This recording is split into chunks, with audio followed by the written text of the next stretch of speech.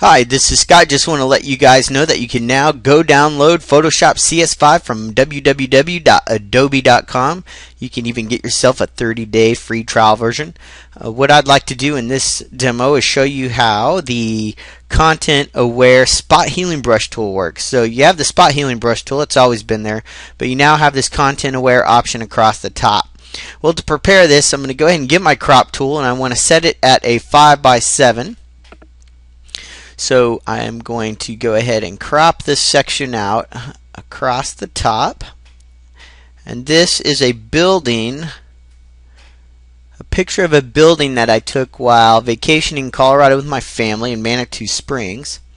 So you can see the building there, and I'm going to go ahead and remove these power lines. And we'll see how this spot healing brush tool with content aware turned on works. Just as a reminder, your right bracket key will raise the brush diameter and the left bracket key will make it smaller. So I'm going to just drag across this power line. And when I let go, you can see that it completely removed the power line from the photo. And I'm going to try right here as well. So I'm going to click and drag across this power line.